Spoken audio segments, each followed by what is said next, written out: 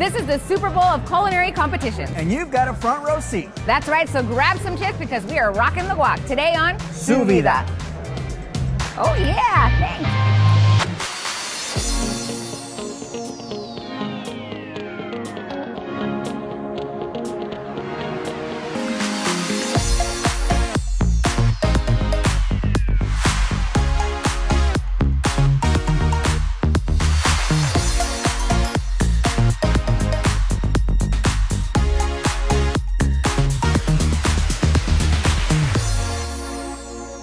Welcome back to Sous Vida. I'm J.R. Cardenas. And I am Vanessa Ramirez. We are at Roc the Guac, an event that pits, pun intended, the Valley's top chefs to see who can concoct the most creative guacamole. Oh yeah, now the basic ingredients are good enough, but you put that next to a chef and the end result is a work of art. Yes, just like a rock that turns into a gem. Take a look. There's something about turquoise, it's got a magic to it. According to the Library of Congress, turquoise is the first gemstone ever used by man. Every culture in the world holds it in a very high regard. There's so much variety. When you look at a piece of turquoise, it's the color that grabs you, and that's the one that's calling to you. That's your stone. This is something special, very personal. Every stone is different. We treat each stone like it's the last piece of turquoise left in the world. We're on what they call Turquoise Mountain. So if you start up there on top, you see a fault line. Turquoise is a secondary replacement where the ground cracks, and over billions of years, water percolates down and collects all the metals and minerals, copper, aluminum, phosphorus that's in turquoise, and it becomes a liquid solution that solidifies into a stone. That vein of turquoise starts all the way up on top of that mountain. As it goes right down, it'll just continue changing color. The deeper we go, the more compact, the more pure and solid the turquoise is. So here we've got it exposed. Now you can see the material as it exists in the ground. Every day you're mining, it can be a big surprise. All of this type of turquoise is a complete different structure and color than the large vein right here. Every piece of turquoise is different that comes out of here. Every day you don't know what you're going to find. Every day is a new adventure.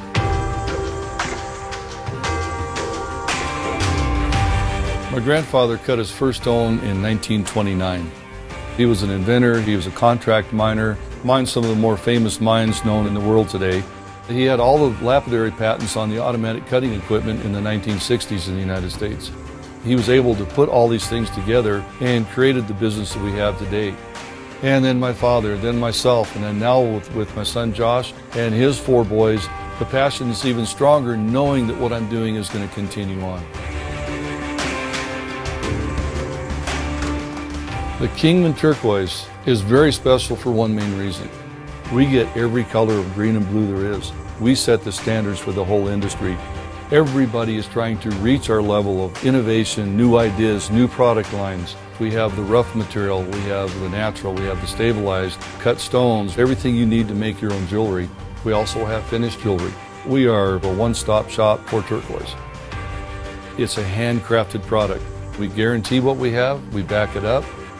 We are the oldest family in the world that does what we do.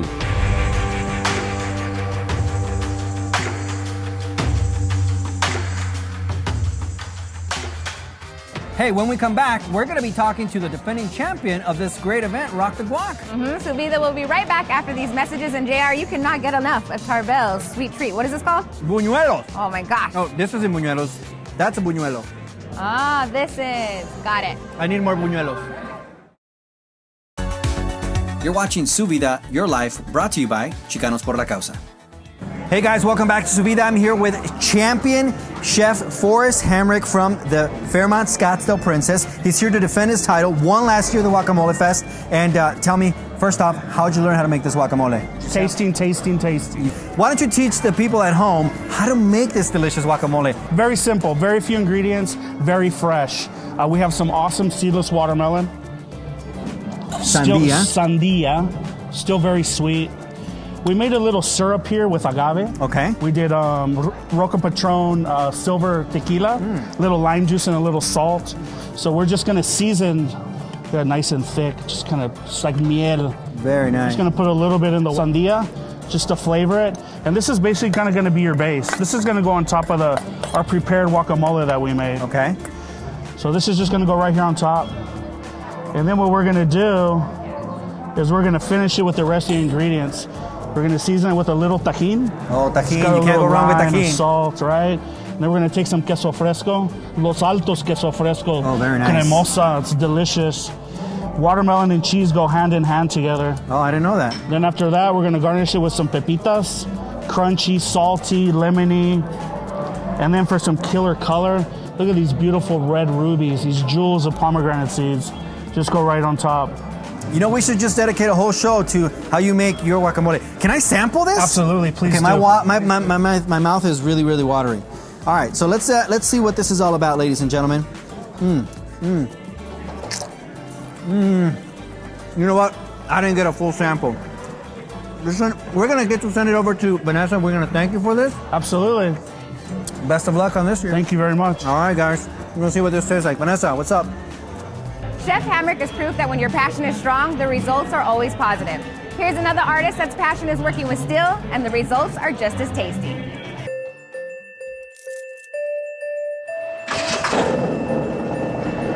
I'm Jake Floyd. I'm the owner of Purgatory Industries, and I love cars.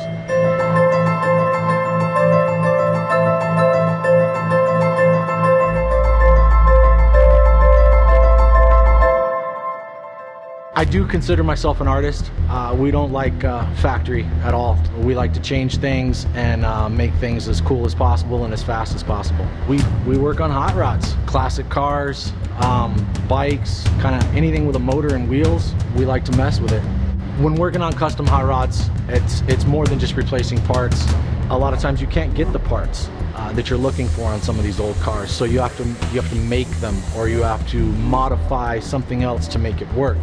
Very seldom can you just order up a part for, say, a 1929 Dodge. It just doesn't exist. So you got to think outside the box and get creative and find a way to make something else work. My process to creating a custom car, it kind of evolves. It's a lot of conversations with the owner, if there is an owner, and it's an evolution. Most customers don't really know what they want from the beginning, so it's a lot of discussions, bouncing ideas off of each other, and coming up with a final design that everybody's happy with, that meets everybody's budget. Making something by hand from nothing feels pretty amazing. Taking raw sheet metal, forming it, stretching it, bending it, shaping it into what we're looking for is instant gratification when you see that part on the car and you see that car customized the way that you had it visioned in your head. It's like nothing else. It feels amazing to create something by hand. You know, we get these old cars in. Some of them aren't even cars. We've gotten cars in that were parts of cars in the back of the truck, and then putting that together and forming that into a car. I mean, it's just crazy to think that, you know, this pile of parts we're setting in a field for 50 years and now it's on the road. And you know, that's amazing, bringing things back to life. So when a client sees their finished product, usually they get a little teary-eyed, they give me a hug, they just kind of get taken back. They get very emotional when they see these, because a lot of these cars they've had for many, many years. They've been in the family for many years. They mean a lot to them.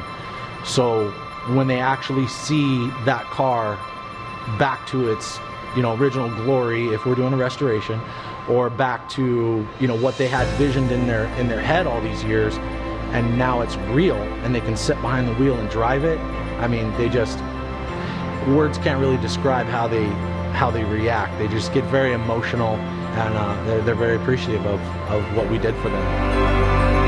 I just love what I do. I love taking something that looks like rusty, a piece of a car, and put it on the road and bring it back to life. Something that was forgotten and beat up and abused over the years, and bring new life back into it. I save these cars. I save these cars from rotting away. I save the cars from just being forgotten, you know, and I save the memories that people had in some of these cars. I give that back to them. People make art out of everything. Wrestlers, metal, food. Flesh. What? Yeah, tattoos. Tattoos. Yes, the art can be so beautiful. They have a festival for it. Really? Yeah, take a look. Wow, how many tattoos do you have?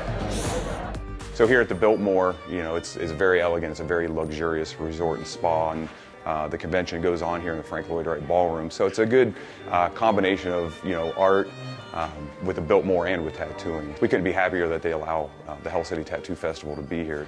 Let's go.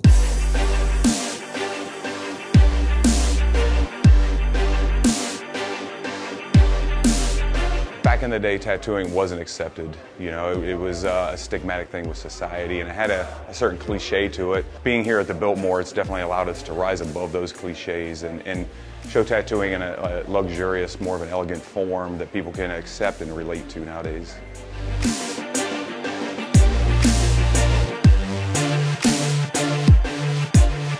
Let's go. Hell City is just a gathering of artistic minds, essentially. It's people that love the art of tattooing. Tattoo artists here are also painters, so it's a collection of people that love body art and just fine art in general.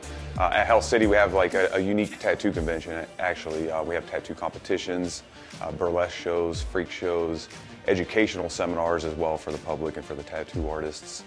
There's just a lot of unique events that we have going on here overall. Tattoos have always been a mark of individuality, and it's a great way for somebody to express what they're into, what they like, you know, what they want to wear. Today we're seeing tattooing, you know, it's growing, it's being more accepted.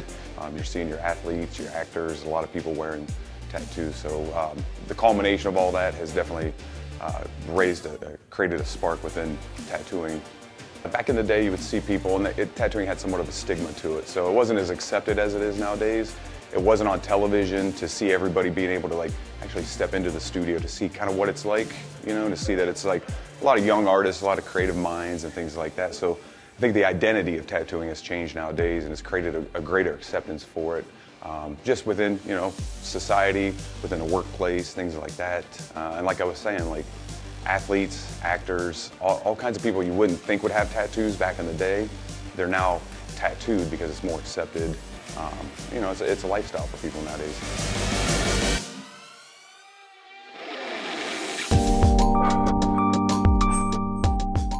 Yeah, here at Hell City we have both tattooing vendors, we have live painters as well, and then we have a lot of like lifestyle vendors as far as merchandise, clothing, body jewelry, just a good variety. So we also have shopping for the general, you know, the people that want to collect their art and their, you know, tattoo clothing and stuff like that too. So it's a wide range of stuff that we have here at Hell City. It's not just tattooing. There's a lot of unique events that we have here that you won't find at any other convention. The future of Hell City is just to keep expanding, keep bringing great shows with great entertainment, top-notch, world-class artists, and keep going. There's a festival for everything. Guacamole, tacos. Hey, I wonder if there's a festival for carne asada. Yeah, I'm sure there is. Yeah. We'll be back with more Su Vida and Roc the Guac right after these messages. A burrito festival. Oh my gosh, breakfast burritos. Oh my gosh, yes, papas con queso. Somebody do this.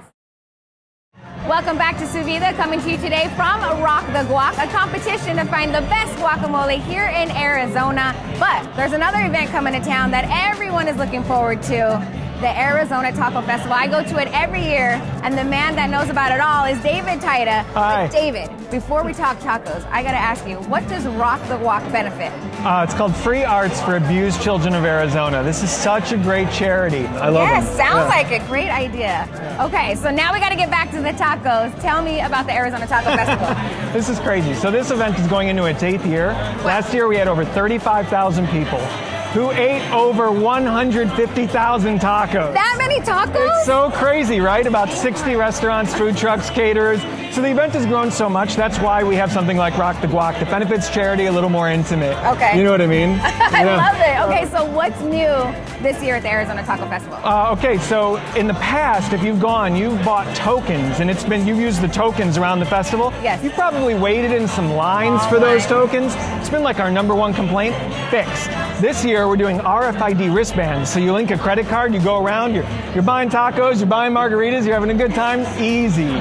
So it's like smooth. That is genius. Yeah. All right, so if people want more details about the Arizona Taco Festival, aztacofestival.com. all right, there you have it, easy enough. Tacos and guacamole, well, that helps preserve our culture. Fortunately for Arizona's wildlife, there's people that help them preserve that too.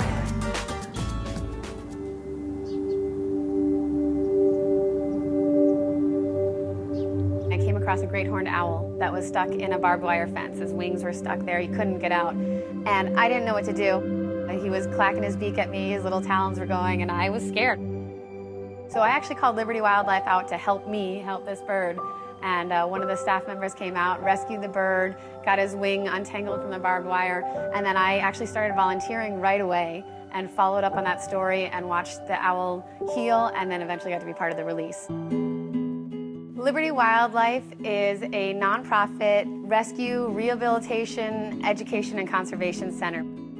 Our main focus is to take in sick and injured and orphaned wildlife with the hope to return them back to the wild. Most of the animals that Liberty Wildlife takes in are birds. People know us for taking care of songbirds all the way up through raptors like eagles, hawks, and owls. But we are able to take in mammals and reptiles. Pretty much everything that you can find in your backyard, we'll take in and try and find a way to release back into the wild or find a proper home for it.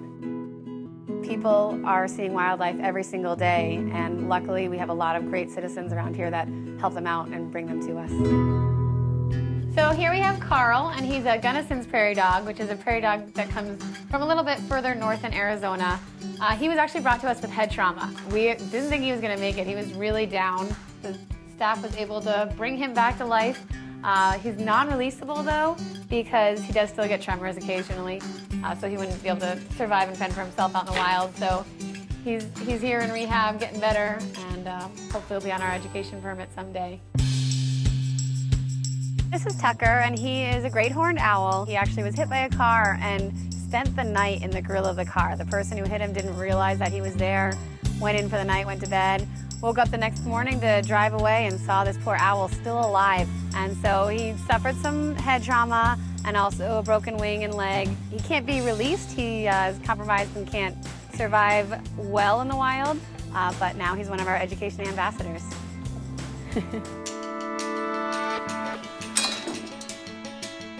This is Aurora, and she's a bald eagle. She was actually born out in the wild in Wisconsin and got an injury to her eye. She got a stick in the eyeball. She's blind in her left eye, and without that dual vision, she doesn't have the ability to hunt. Now we'll be able to keep Aurora here for the rest of her life while she continues to educate the public of Arizona. The mission of Liberty Wildlife is to nurture the nature of Arizona. And that shouldn't just be Liberty Wildlife's mission, that should be everybody's mission. With Liberty Wildlife out there educating people and people learning about us, we really do have a shot with having people learn how important nature is and how they need to protect the planet we live on.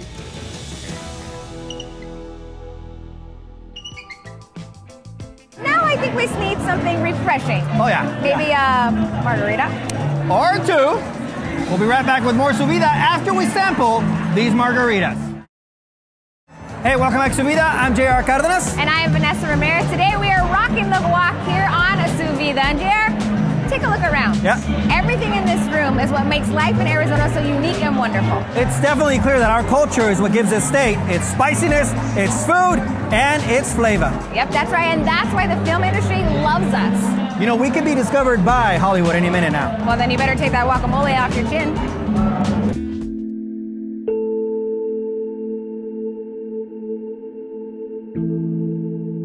So the Hansen Film Institute was established through the gift of a donor in 2002, and then it was formally approved by the Arizona Board of Regents in 2005. And we have a couple of special focuses. One is Native American filmmaking, and the other is Mexican filmmaking. So with our focus in Mexican filmmaking, we produce Tucson Cine Mexico. And we also support Mexican filmmakers who want to film here in Arizona. And we also support Hispanic students that are in the film and television program at the University of Arizona. So one of our international partners is Ambulante Traveling Documentary Film Festival, which was a film festival that was started by producer Pablo Cruz and actors Gael Garcia Bernal and Diego Luna. And so when we show documentary films during Tucson Cine Mexico, those are in collaboration often with Ambulante Documentary Film Festival. And then a nice example of how we've helped students get a foot in the door at the industry is that we sent a group of them down to Mexico to work on Diego Luna's film Cesar Chavez. So that was a great experience for them. We have a shared goal with Film Tucson, which is to increase production here in Tucson and Arizona. One of our signature programs each year is Tucson Cine Mexico, which is a film festival that celebrates contemporary Mexican film. It's the first and the longest running festival of Mexican film in the United States. And it takes place in March of every year. It's free to the public. We have a very diverse audience. We have around about 65% Hispanics, and everything is conducted in both Spanish and English. So even if you don't speak Spanish, you can attend the festival and enjoy everything on offer. So as a non-Spanish speaker coming to Tucson Cine Mexico, all of the films are subtitled in English, and all of the introductions are given both in English and in Spanish. And the filmmakers who we invite to the festival always speak in English and Spanish, or if they only speak Spanish, then we have a translator to translate them into English. It's always free. The festival takes place in South Tucson at Harkins Tucson Spectrum 18, which is a big multiplex, and we get audiences lining up around the block to attend our films. And we will have special screenings right here at the Fox Theater. Well, we've had a lot of fun here today. And a lot of food here at Roc the Guac. We want to thank the crew for inviting us here today. Yes, definitely. We want to congratulate this year's winner. You know, Jer, I don't know how they picked just one. Everything was delicious. Are you ready for round number 2? Let's do it. Yeah, Woo! baby. We're going to go to Otro Café en Gallo Blanco and enjoy these. Yeah, we'll see you next time on Su Vida. Vida. Hey, Jer, they have these hangover pills for those margaritas we drank earlier. 3 more margaritas to go, please. Cheers.